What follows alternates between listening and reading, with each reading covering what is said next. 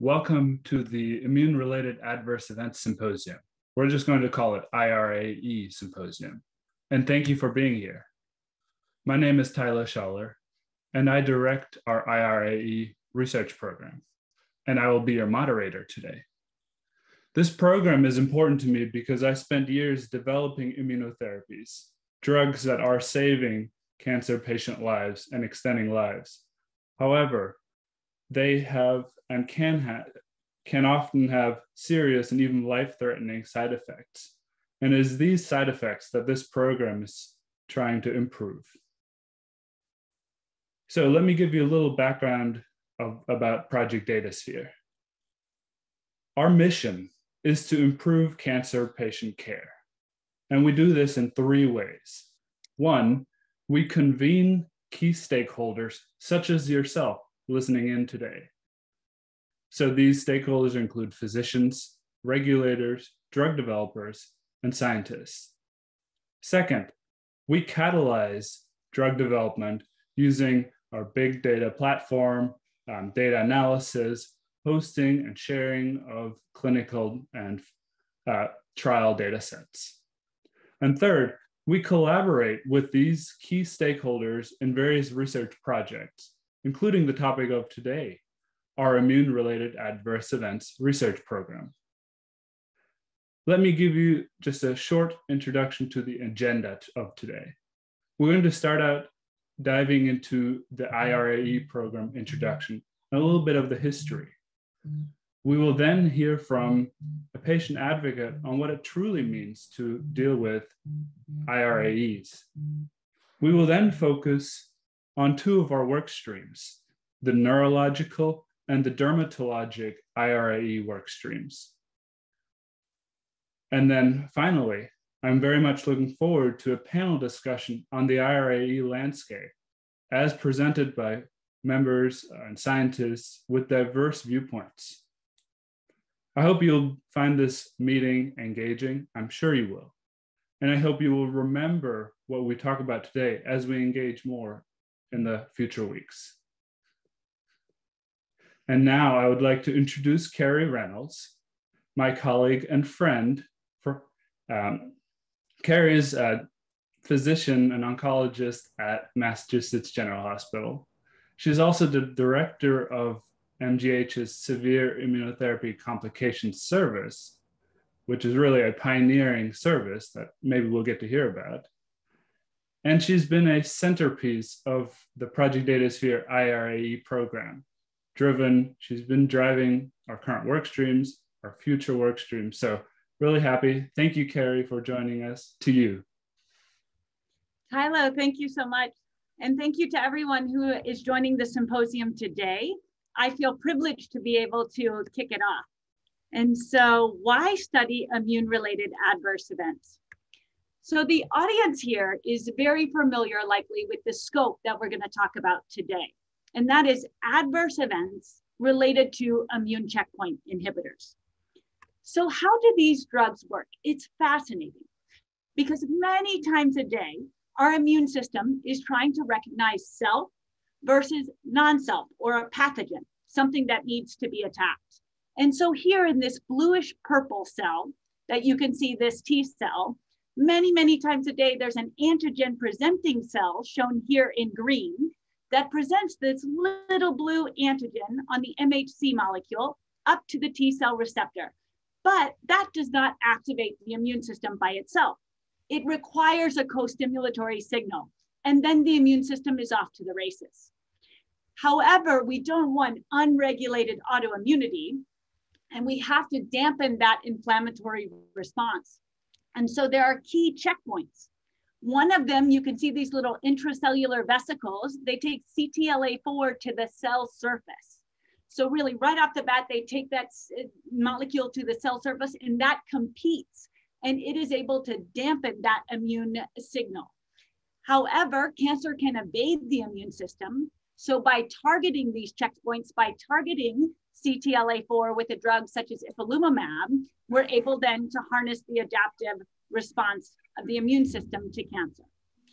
In addition, newer agents, when we think about once the T cell starts to proliferate, secrete cytokines, migrate to the tissue. Soon, there's a checkpoint PD-1 that is expressed, as well as in the tissues, there's PD-L1, its ligand.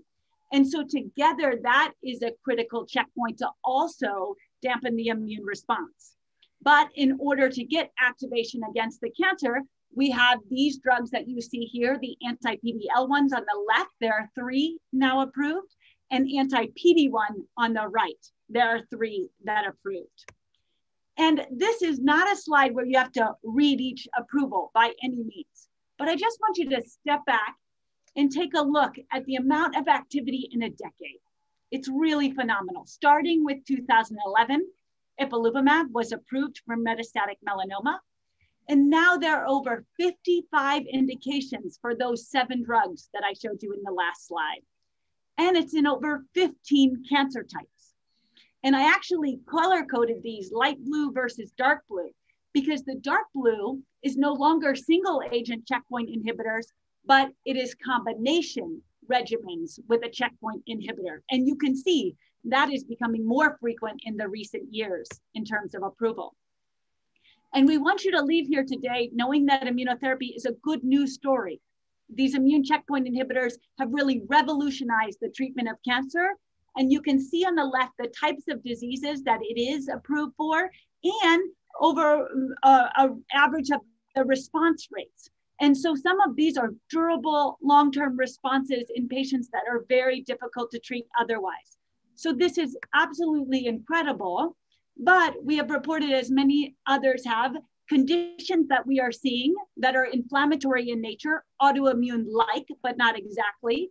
And these are immune-related adverse events. Again, not to know every condition on the left, but you can see inflammation or itis can occur in almost every organ system. The colon, the liver, the lungs, the endocrine organs, the heart, the kidney, the bone marrow, the joints, the skin, the nerves, or even the eyes. And so all of these systems can be affected. And what is hard to put into words is what that's like at the bedside. And so I just want to tell you about a case of a 47-year-old gentleman that we saw in 2016. So first, when he had a liver biopsy consistent with cholangiocarcinoma, and his disease had moved to the lungs. And so he had metastatic cholangiocarcinoma. He was started on first-line therapy with chemotherapy, which is the standard of care, cisplatin and gemcitabine. But unfortunately, within just a few months, his disease progressed. At that time, we had a clinical trial with nivolumab and a small molecule inhibitor that he was eligible for, and he started therapy. But within just a few cycles, unfortunately, January of that next year, he developed inflammation of the heart or myocarditis, and congestive heart failure was inpatient. He was started on high-dose steroids and treated with steroids, but unfortunately, even before coming off, was diagnosed with hepatitis, biopsy proven to also be consistent with immune checkpoint inhibitor. At that time, we tried to add CellCept because the immune system was so relentless, but he developed a third immune-related adverse event, aplastic anemia. And this is all while the liver lesion actually showed some response.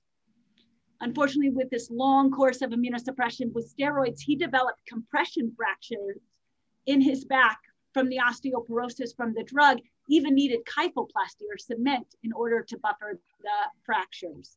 And he ended up passing away, and it was not of the cholangiocarcinoma, it was refractory toxicities from immune checkpoint inhibitors. And this case has so much meaning to us, and it really engaged us to think about care in a different way, because these various systems could be involved, and we knew we needed a team that could cover all of the types of systems. And so we developed the severe immunotherapy complications service at Massachusetts General Hospital in 2017. It's now 52 members, really across 6 different departments and 10 divisions of medicine, because you need one of every organ system, as we showed. And it is oncologists sitting next to subspecialists, sitting right next to the basic scientists as well. Chloe Villani is shown on the top right here and leads our translational effort. There are 15 individuals you can see in her lab under her, and a lot of them bridge between the clinic and the lab. We don't have time to really talk about some of those efforts. There is a website, or if you even Google SICK and MGH, you can kind of learn a bit more about what we're trying to do, but we care for patients together, and we've seen all patients with severe immunotherapy complications since that time. In addition, we have a clinical registry to really start to try to understand what are the clinical phenotypes and the predictors, and then the translational effort as well. And no one center wants to, nor can do this alone. And that is so crystal clear, because as our vision, along with many others working in this field and many on this call today, how do we define this new set of diseases? How do we really describe best practices to manage these conditions, especially when it's atypical? And can we figure out who is going to get this type of toxicity and who is going to get severe disease? Because we are over-treating a subset of patients and we're probably under-treating the other subset. And diagnostics, I showed you at the beginning that combination therapy is here to stay, and it is really important that we figure out what is immune-related and what is not. And what is the underlying pathophysiology? We're really trying to understand every single cell in the tissue to think about, could that inform clinical trials then for the treatment of toxicity of these patients? And who is safe to re-challenge outside of, say, the endocrine toxicities? And so these are the key aspects that all of us are trying to move forward with. But honestly, toxicity management in 2021 is very similar to what it has been. For most non-endocrine irAEs, for mild disease, you treat symptomatically. For mild, it's oral corticosteroids. For severe, it's admit to the hospital with IV doses of steroids. And if steroid refractory, consider second line. There are nuances to this for sure, but we still have a long way to go, as this is remarkably the same as it's been. And so knowing that one center could not really embark on this without really the key connections, we started interacting with Project Datasphere in 2017. At the same time, they had brought together the checkpoint inhibitor safety working group to really tackle myocarditis. And that lead was Tom Nealon, who's our cardio-oncologist in the severe immunotherapy complication group. So he linked the two together. So it was April 18 when we met to really talk about at our own center across that wheel, across the toxicities, what about the future state? Let's look long-term and thinking about the reporting of adverse events and learning from them. And then after it was at our own center workshop, we decided it was key to engage all of the stakeholders again. And so Project Datasphere was able to bring everybody back together in April 2019 in Washington, DC, when we could still meet each other. And that was the Symposium for Immune-Related Adverse Events in Combination Therapy. And it became clear then that classifications and the basic definitions are the building blocks to everything we do. To pulling cases together and studying outcomes, to collecting samples and translational research, we have to have the front end or the definitions clear. And so that's why in October of 2020, we launched the neurotoxicity effort. And in 2020 as well, we launched the dermatology toxicity effort. And you are going to hear from those leaders today, which is incredible work. Why is this important? It's estimated in the US alone, we'll treat 233,000 patients this year with checkpoint inhibitor. That's not even patients on trial. And when you look at the percentage, even if we just look at that middle column of severe disease, if we think it ranges anywhere from 14% with single agent PD-1 up to 55% with combination, that is over 32,000 patients at the lowest end that have potential to be affected by these conditions. In addition, and thankfully it's relatively rare, at only about 1%, the death rates are on the right, but it does happen and it is critical. And I can give you all of those numbers, but honestly, I think our teammate as well, Dr. Regina Santamarina, can share her perspective with you today. And so I'm gonna actually take off my video and allow Regina to share her story. It is my absolute honor and privilege to be here today and be able to share with you the story, our story with immunotherapy. And I do so in behalf of all the other patients and families who also have a story and a relationship with immunotherapy. Let me start by telling you who my husband was. Rodrigo was a plastic, reconstructive, and hand surgeon who trained for 12 years in order to fulfill his professional goal. He was also a self-taught artist. He used to tell me, when I retire, I want to paint. Not knowing that that day was not going to be granted for him, in 2012, he decided that he was not longer waiting. And he started to paint and unveil a hidden talent that quickly became one of his favorite hobbies. He painted close to 100 paintings, and he left his personality reflected in each and every one of them. They are bold, colorful, fearless. But it was not the title of plastic surgeon or artist, the title that gave him the most pride and happiness in his life. It was the title of being a dad, the one that fulfilled him completely. We have 2 kids, Daniela and Gabriel, who were 14 and 15 at the time of his passing.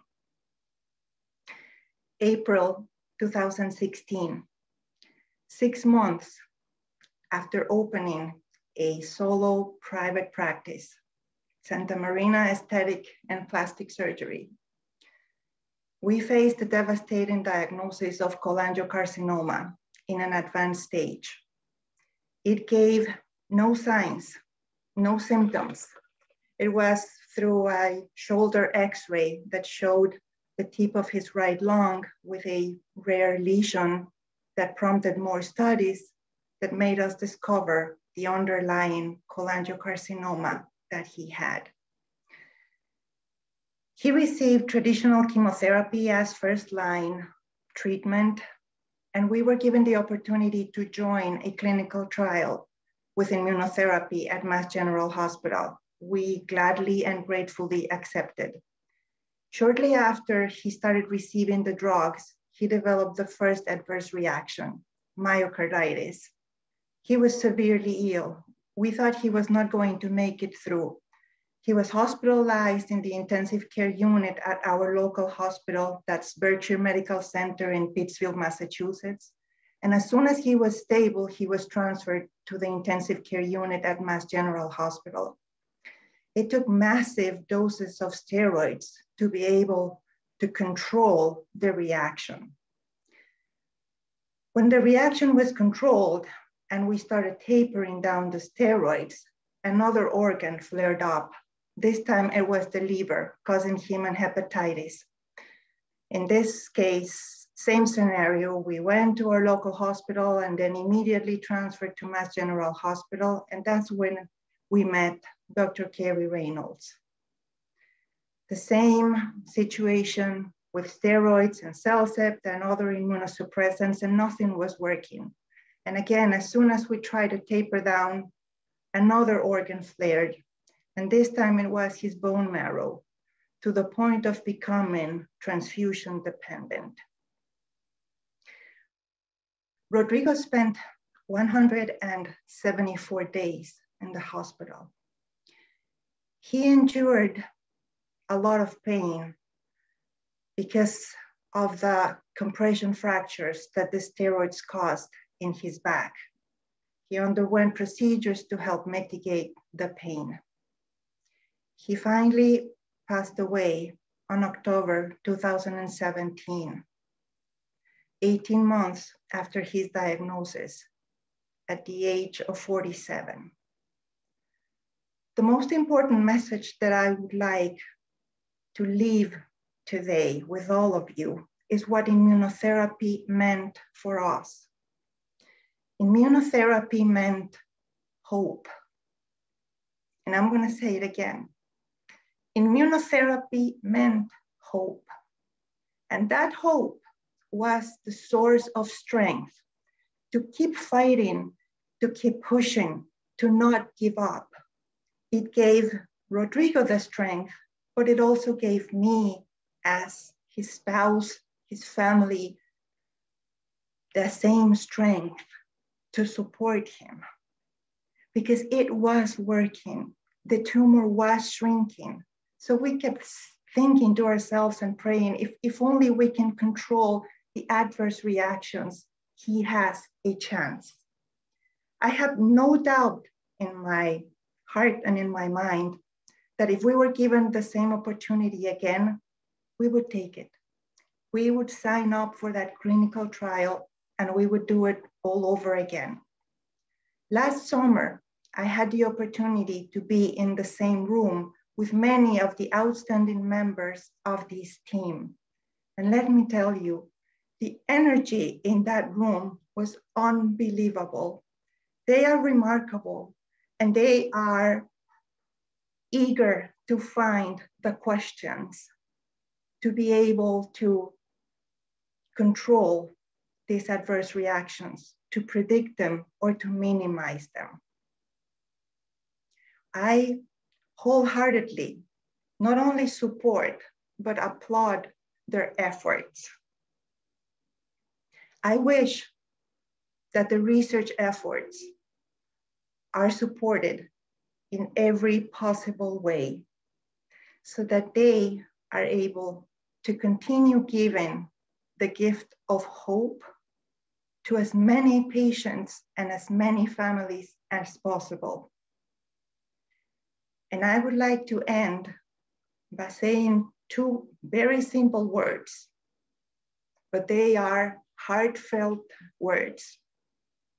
Thank you. Thank you for that tireless work day in and day out to find questions, to find answers to the questions. Please know that you make a difference and it is appreciated. Thank you. Thank you so much, Regina. And that was the case of the 47-year-old. Rodrigo has meant so much to us, and we're just part of this larger effort that everybody is coming together to tackle these. I think if we need at all inspiration, I was able to talk to Rodrigo just 3 weeks before he passed, and I called him because we had talked about starting the service and starting, importantly, the translational work of getting samples.